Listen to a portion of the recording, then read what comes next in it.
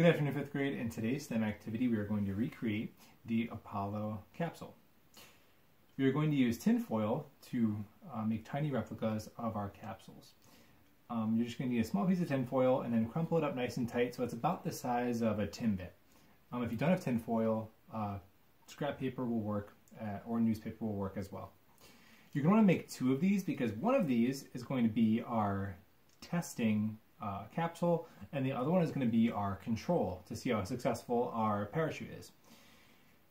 Your parachute, some of you have coffee filters. If you're at home and you don't have coffee filters, a plastic bag, shopping bag, will work just as well. If you are using coffee filters, I'm going to suggest that you use 2 or 3 and then attach them together with a piece of tape. It'll make your parachute a little bit more sturdy.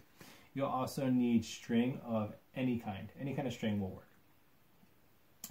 You will now have 5 minutes to construct your parachute, crumple up your test capsule and your control capsule, and then attach your capsule to your parachute. So the goal of your replica is going to be to see if your parachute does its job. If your parachute does its job, it's going to slow down the test capsule from hitting the ground. So when we test them, we're going to drop your test capsule with your parachute and the control capsule, and if your parachute does its job, the control capsule will hit the ground before your test capsule. Your parachute will slow down the landing of the Apollo capsule.